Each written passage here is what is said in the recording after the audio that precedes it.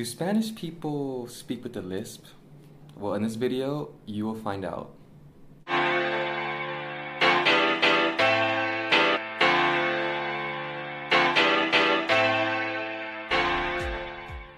Hello YouTube, welcome to my channel, Kai's Adventures. I am Kai, and today I want to talk about something that I have received so many questions about. Do Spanish people have a lisp? Okay, so I'm sure you've heard the story that a long time ago there was a Spanish king and he had a lisp and he was so popular, everyone loved him, that the Spanish people started to copy his form of speaking, and because of this, everyone has a lisp. So when I originally came to Spain, I listened, to Spanish people, and I did notice that there was something that sounded like a lisp. And when I speak Spanish, you notice, if you watch my Spanish video, you would notice that I speak with the so-called lisp.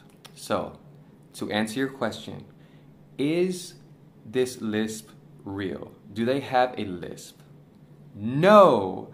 Is the story about the Spanish king true? Absolutely not. It is false, okay? When I first told all my friends, when I told everyone about the story here in Spain, they were like, what? They had never even heard of such a thing. They were like, Americans invent stories like we do. Yes, they invent stories too. So, why do they speak this way?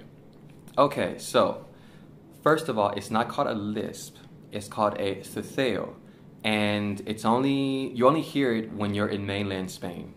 So here in the Canary Islands, they don't speak like this. So I learned Spanish in the mainland, the peninsula. So when I speak with a ceceo. So what this is that when you are speaking, any letters C and Z, okay, make a th sound when they are before the letters I and E. Well, also when Z is before the letter A, okay? I hope that wasn't too confusing. But you would make a th sound. So, for example, words like cabeza, cerveza, calabacín, zapatos, what else? Una vez. Words like this, you'll hear that th sound, okay? So, Latin America and the Canary Islands, they speak with what is called a ceceo, where those same letters sound like an S, okay? So, instead of cabeza, it's cabeza, okay?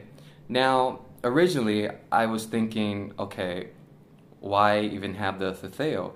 But it actually helps distinguish between words, because there are some words in Spanish where the spelling is almost the same, except one letter might be a Z and the other letter might be an S.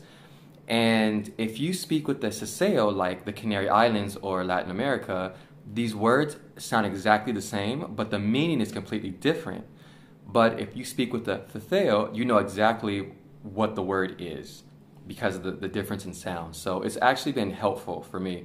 Some people that try to learn Spanish think, oh, it adds more complexity, but it really doesn't.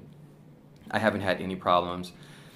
But living here in the Canary Islands, it's funny because my friends here, they don't like the ceceo, so they always laugh at me when I speak it, and they try and help me learn the ceceo, but I can't.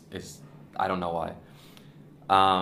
But my friends in the peninsula, they don't like the way Spanish is spoken here. So it's like, you're not going to win. And for me, I'm just like, I'm just going to talk. Like, I don't care. I'm just going to talk.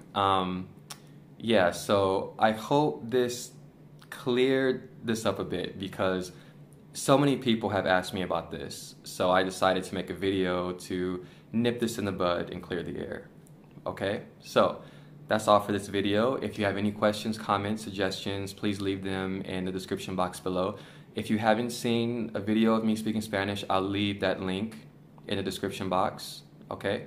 So don't forget to subscribe, and I will see you in the next video. Hasta luego.